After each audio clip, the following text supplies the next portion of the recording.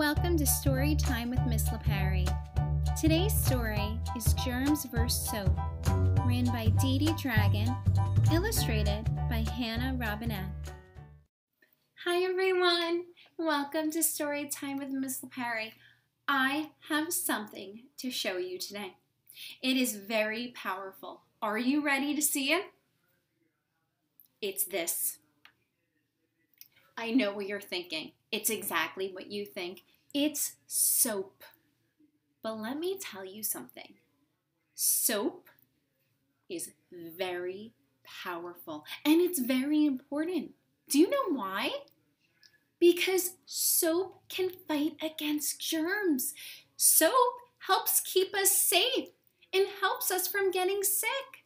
And in today's story, Germs vs. Soap, you're going to see just how important it is to use soap and to wash your hands.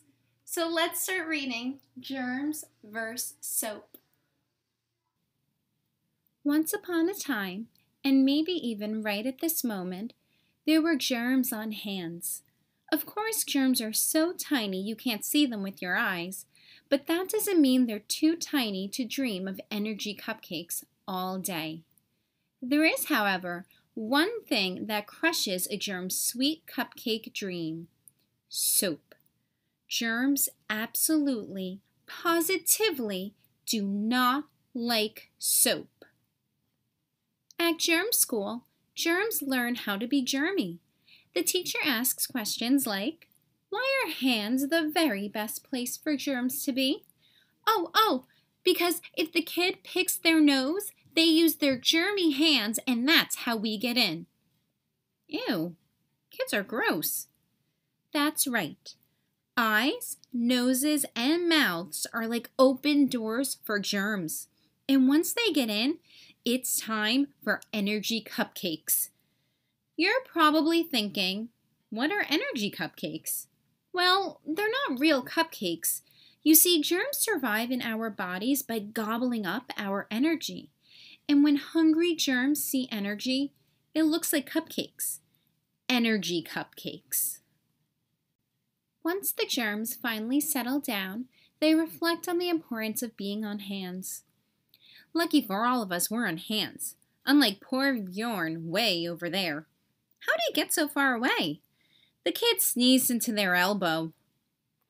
All germs know that energy, lots of energy cupcakes, makes them toot.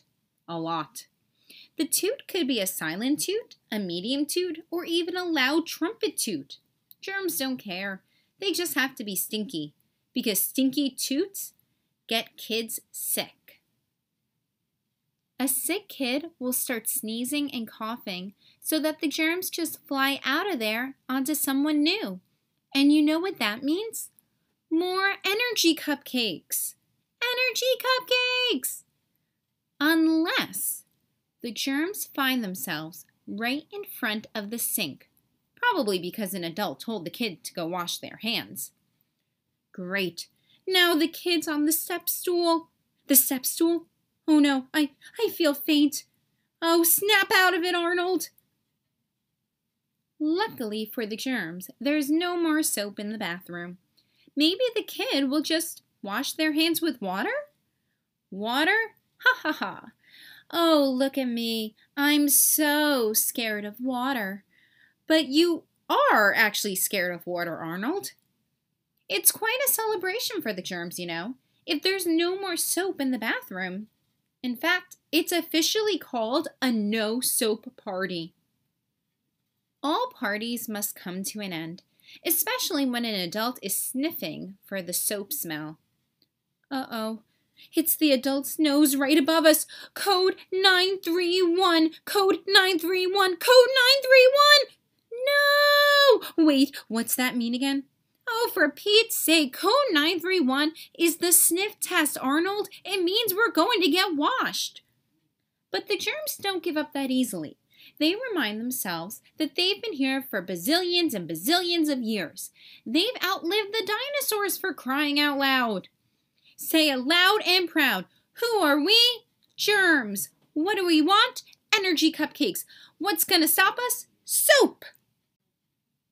It's always a good idea to double check before making any sudden moves. 1. Is the kid on a step stool? Check. 2. Are their sleeves rolled up? Check. 3. Are they reaching for the soap? Check.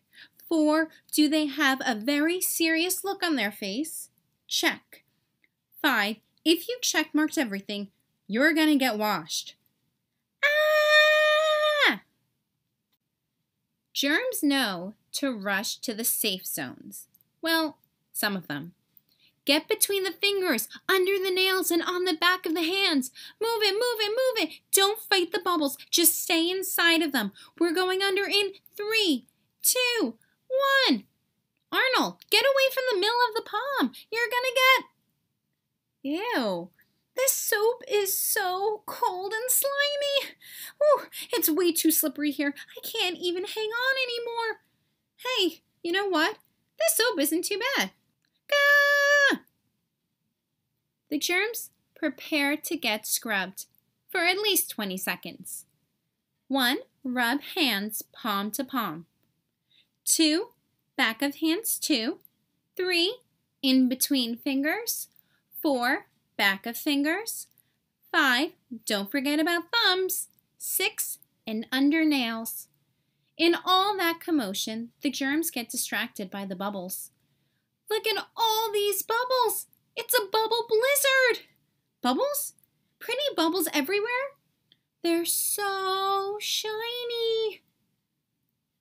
But none of them could have prepared for this moment. Look, I have a bubble butt. Oh no, we've lost our germy layer. Look at us, we're squeaky clean. Squeak! Guys, watch out! It proves to be a little fun for some of them. Hey look, he's on a bubble. What's up, dudes and dudettes? Don't mind me, just surfing down the line. What's wrong with him?